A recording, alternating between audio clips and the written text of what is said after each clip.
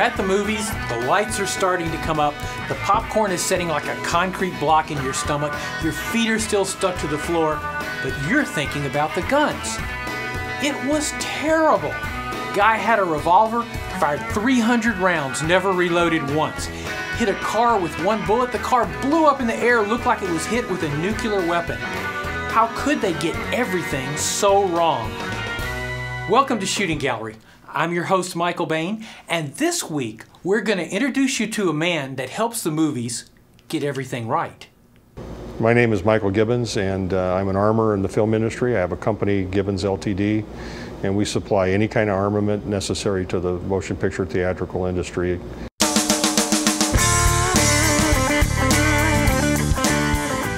What we have here are two 1911s, a new Sig Sauer and old Springfield. The difference is one of these guns has been changed over to only operate with blanks.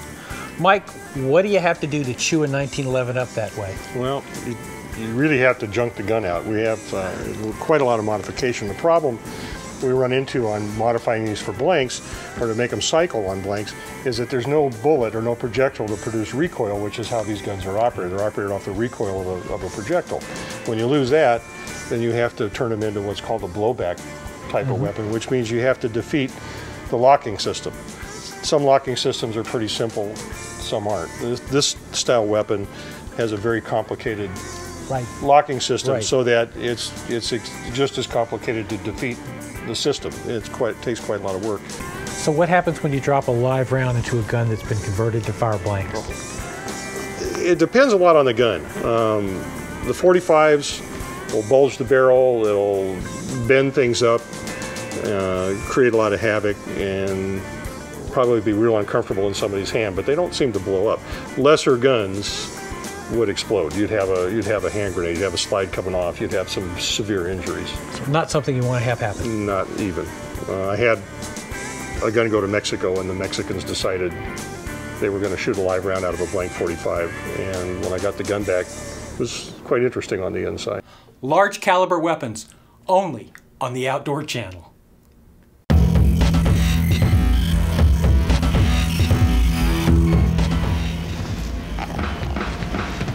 Okay, check this out. This is my new Steel Challenge gun. Todd Jarrett, look out.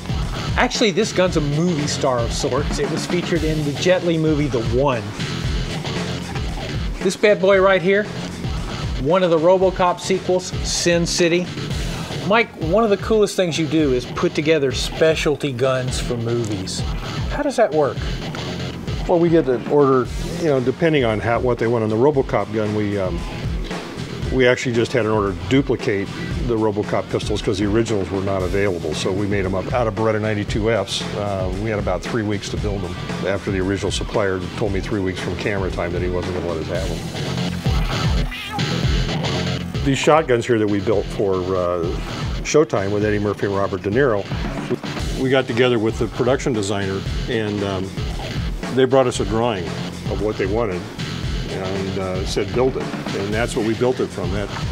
That was the only drawing we had. It was all engineered by us using a Saega semi-automatic shotgun. So we literally built this from scratch, except for the receiver, the shotgun receiver. That's almost the only recognizable thing, is this typical AK system safety lever in there. Yeah. It's all that's left. But it was a total, it was from start to finish was about 4 months. We built 10 of them. Plus we made rubber and replica ones, so it was quite a project. So these guns will fire blanks? Absolutely. They'll shoot it's a special custom 12 gauge. They're very, very hot. They make a lot of noise and a great big ball of fire. In fact, I think the comment from the director the first time we fired one in our little shooting room here for him was, "That's evil." Okay, it will not be available at a gun show near you at all.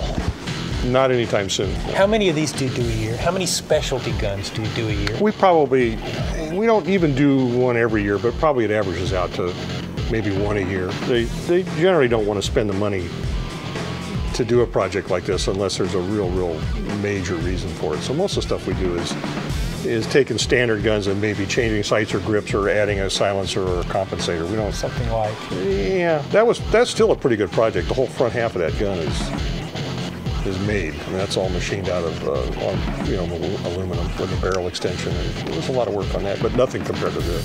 Sort of the ultimate race gun. Kind of. So the next time you go to the movies and you see all the gun stuff done exactly right, you have a pretty good idea of who to thank. Thank you, Mike Gibbons, and thank you, Gibbons Limited.